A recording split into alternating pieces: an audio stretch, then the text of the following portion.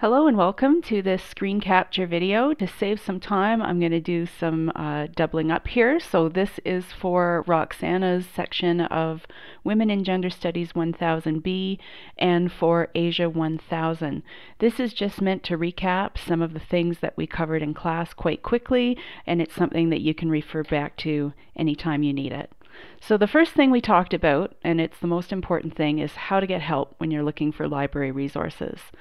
So the first place you're going to go, either physically or virtually, is this Ask Us button right on the home page of the library. And you'll notice here that there's lots of different ways to get in touch with us. Of course, you're more than welcome to come see us in person, and that is right at the entrance of the library when you come in. And you can also get a hold of us in these other ways.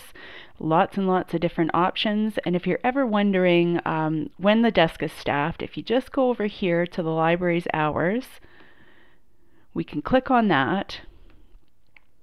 We can scroll down and go to the day, and any time that it says the info desk is staffed, for example, today it is 9 a.m. to 8 p.m., you'll be able to get immediate help. If not, just email that Ask Us instead, and then the next time someone is on shift, they're going to be able to pick that up and get back to you. Even if you think something isn't library related, please come up to the desk or contact us and ask. We'll do our very best to get you where you need to be. Over on the side here, we have some quick links. I wanted to quickly point out once again the Writing Center. So if you feel that you'll need some assistance with writing this year, take a look at the Writing Center's website about their appointments, their consultation process. The Writing Center is in the library, but they're their own autonomous unit with their own policies, so check that out. Just remember there's lots of people here on campus who can help you.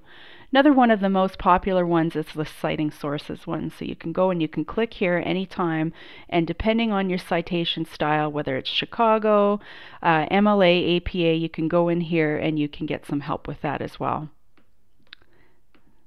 So let's just go back to the library homepage. In addition to getting help in person, we also have a lot of really great self-serve guides. So if we just click here on the Guides tab, and we went through this in class, but I'll just do a quick preview again. This first column takes you through pretty much the entire process when you're working on your assignment. This planning your research one is really great, especially if you struggle with getting sort of a researchable topic.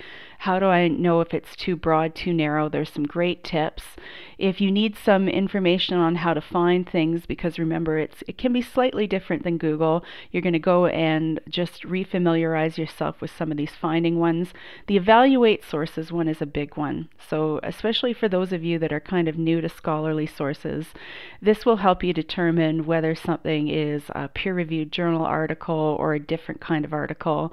Of course, there's the Writing Your Papers one. There's some good stuff in here, so take a look at that. Understanding Plagiarism, and again, there's our Citing Sources one. We also have in the third column guides that cover how to find really specific types of resources. So for Asia 1000, I know you are going to be watching quite a few films and videos, so you can feel free to take a look at that. Anything else here that you may need, go ahead and look at that. And then of course the middle column is the one that's made by your subject librarians. So each major field of study at the University of Lethbridge will have guides made by those subject librarians, and we're the ones responsible for all the information literacy sessions that we come into your class, also the collections, and working with your faculty members to make sure that the library has the resources to support you in your field of study. And I'm just going to go and take a look at this one. Now this is really important for women in gender studies in particular, because we go into lots of different fields of study, so think about who is talking about your topic and go from there. Of course, if you want women in gender studies specific resources, pop open Social Sciences. We'll just scroll this down, and there is a guide here specific to women in gender studies. I'll just click on that right quickly. And here's our guide for women in gender studies. Again, I have given you a prompt to ask for help, but if you need me, go ahead and email me. Email is the best way to find me. In addition, I also have a direct to me chat feature on my LibGuide. So if this is ever lit up green, that just means I'm in the system and I'm doing something interruptible, and you are more than welcome to contact me. But again, email is definitely the best way to get in touch with me. So I mentioned that Glenda's section of Asia 1000 is going to be looking for videos. I wanted to let you know that you have a really good way for looking for videos. Our people in our IT department in the library came up with this video recording search widget, so we can just click there. And this will narrow your search so that you're not seeing all that other stuff that you don't want to see. And we can go ahead and we can type in the name of our movie. This can either be DVD or in one of our many streaming resources. So I'm looking for a documentary called Painted Nails. And it's going to do a targeted search just for video recordings. And I can see right here is my documentary, and if I want to watch that online, I can go ahead and do so. So let's just go back here. Now I'm going to replicate the search I did with you in class. So I'd mentioned that on my social media feed, one of the stories that was blowing up a couple of weeks ago was the revelation that a lot of potential Japanese women doctors aren't getting in because their scores are being changed to keep them out of medical school. We briefly discussed in Women in Gender Studies 1000 with Roxana how the peer review process takes time. So if this story just broke, there's not going to be any journal articles really specific to this because we'd need time to get through that process. But that doesn't mean I can't take a look and see what's going on in the larger context and also historically. So I'm going to go back and I'm going to do a search. Now, we talked about as well that despite the notion that everything's available online and it's for free, when it comes to academic information, that's really not true. And sometimes when you're out on Google, you'll do a search and you'll find a perfect article, and then they'll try to charge you money for that. So you're not going to do that. You're going to come through the library homepage, see if we've got a copy for you that we pay for with our licenses, and if not, if there's enough time, maybe you can interlibrary loan it. So with no further ado though, let's just do our search. So searching is again a little bit different. I'm not going to type in a question or a big long phrase. What I have to do is I need to boil down my topic to its most basic concepts. Now this is where things get interesting. I actually wouldn't put in Japanese women. And this is really important for both Women in Gender Studies 1000 and especially for Asia 1000, is knowing how the library system deals with keywords, especially in relation to specific areas of the world. So what we do is we put in the nation and not the nationality. So in this case, we're putting in Japan.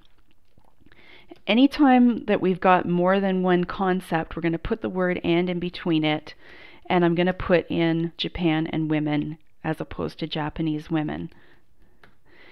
And for this one, I'm looking for information about how things are for female doctors there. So I'm just going to do a broad search. This is our library resource called Summon. It's called a discovery layer, and what it's doing is it's trying to search for a whole bunch of different things. So I'll do my search right now, see what happens. I came up with over 200,000 results, so that is typically a really good sign to me that maybe I have to be more precise with my keywords or I have to add a few more. But what I like to do as well is take a really quick scan of the first couple of results that come in and see if anything is interesting to me. So if I'm thinking about some of the barriers that Japanese women face when they are either trying to become doctors or when they actually become doctors, this could potentially be something I want to see. I want you to get into the habit of popping open this more detail. Now there's a couple of reasons for that. First off, I'm going to be able to see the abstract, so that is basically a spoiler for the article. It's going to tell me exactly what happened and what they were studying, and I'll know pretty quickly if I'm on the right track. All of my information that I need to do my citation is sitting right here, but what I really want to see are the subject headings, the keywords that they have applied to this particular topic. So I can see here instead of doctors, they said physicians, so I'm definitely going to swap that out. And I'm just going to take a look and see some of the other really specific subjects that they've applied, and I'm going to steal them and use them for my own search. So what I'm going to do is I'm going to type in a few more. So if I'm thinking about the barriers, I'll put that in. And of course I'm thinking about equity, so I'm going to do that too. Now I'm going to do another quick search.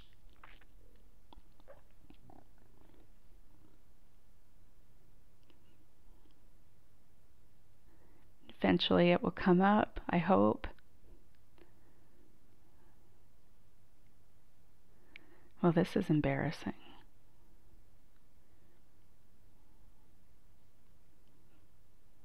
There we go. So that brought me down from 200,000 to close to 8,000. So it's still a lot.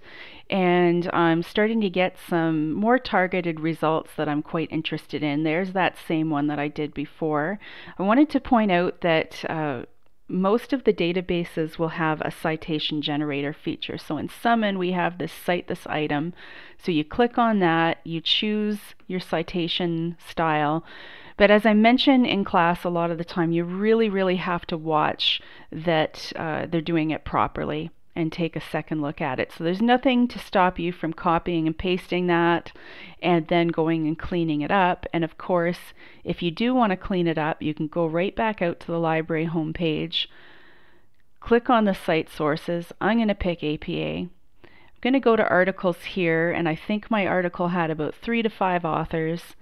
And what I'm going to do is I'm just going to go here and I'm going to compare my generated search or citation or one that I did to myself and just make sure that I've been placing everything in the right spot and just giving it a double check. Okay, so I've got a couple better results here. I can also apply some limiters and filters down the side. You can also limit by publication date if you're only interested in more recent things. You have lots and lots of different options. So again, if I'm interested in this one, I can click on the more detail.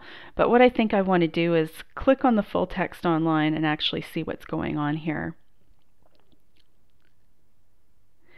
Really encourage you, when you find articles that you like, make sure that you save them so that you never ever have to go looking for them again. In this case, we do have a PDF, so I can go ahead and open that one and save it. And of course, if I'm trying to decide whether something is scholarly, what I can do is I can go back out to the library homepage, click on Guides, click on Evaluate Sources. I can click on this Evaluating Articles tab, and it's going to give me some tips on how to make that judgment for myself.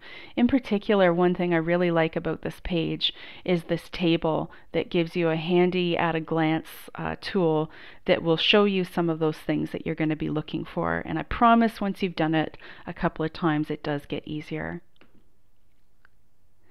So this was a summon search. Now, one thing that's really important to remember in women and gender studies, again, is that our stuff can live in different places. There's different fields of study that are looking at our issues. So what we're going to do is we're going to go back to the Women and Gender Studies guide, and we're going to go and look in the articles here. So what we've done is we've picked a list of databases that we think are really good for women and gender studies. So I'm going to click here. And the reason I want to point this one out is because this gender studies database, which is small but very specific to our field of study, the last time I checked it wasn't talking to Summon. So what I'm going to do is I'm going to click on this. I'm going to get right into the database. And one nice thing about many of these sort of big databases is that they'll allow you to add a few more. So if I click on Choose Databases up here, I can grab a few other things. So because it's a medical related thing, I'm going to pick on Synol. If you're wondering what is in some of these databases, you can just hover over this little thing and find out what's there. I'm definitely going to pick this one for my topic. Maybe I want to add a sociology one, and you can go through here and pick all sorts of different ones. With our topic, if I was really going after the medical school angle, I'd probably pick some of these education specific ones. I'm going to leave them for now. If I need to go back, I can just change it again. So now I've got a slightly different, larger sort of base that I can cover, and I'm just going to go and replicate part of my search. This is smaller, so I'm just going to start out a little broader.